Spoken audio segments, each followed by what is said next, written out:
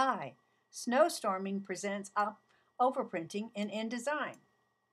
InDesign overprint default is 100% black. Most of the time you want to overprint, but sometimes you don't. In the case of large areas of black, your final image looks better knocked out. The best way to do this is to make the fill 99% black and add a 100% black small stroke to the outside that overprints.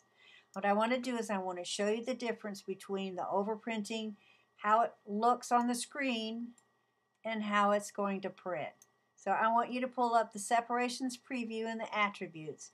It's under Window, Output, Attributes, and Separations Preview.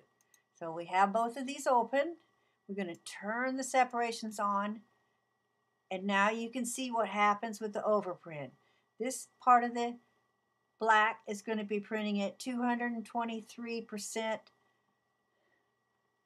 ink colors, which is made up of cyan, over here, cyan, magenta, yellow, and black, which is 4 colors.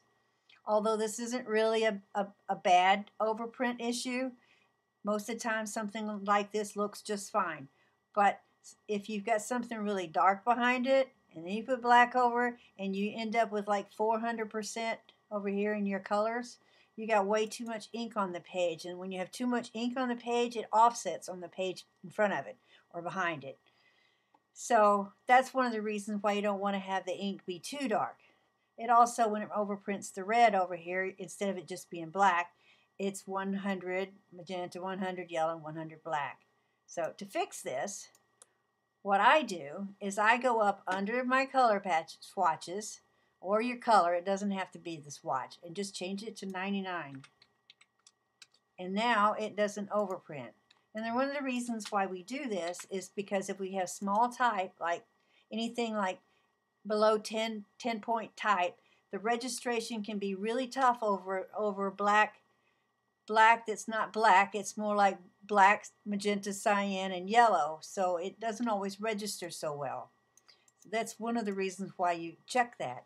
The next thing I want to talk about is text that somebody has turned to outline. I love turning text to outlines, but sometimes it doesn't work out like you planned. But the secret to not overprinting is to turn your type to cyan or magenta and then create outlines, or you can check the attributes and unclick overprint. Either way works. So we're going to duplicate our words here. We're going to turn them to create outlines under type, and we're going to look at what it was before.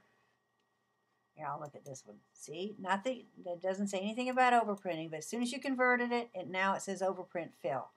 If you don't have that turned on, you're not going to know that did that. So you're going to say, all right, you got that done, so you want to change it to yellow, and it still says overprint. So when I put the yellow over the top of the red, it completely disappears. And if it goes to the printer like that and they get a red box back and they're like, well, what happened to my type? You're like, well, I don't know. I didn't see it. So, and then sometimes you could put it over the top of blue or cyan and it turns out to be green, and that doesn't look right either. So you have to have the wherewithal to know that the attributes, you can just go in and turn off the overprint fill to fix it. So what you see is not always what you get. So here's your answer to not having overprinted text. Thank you. Bye.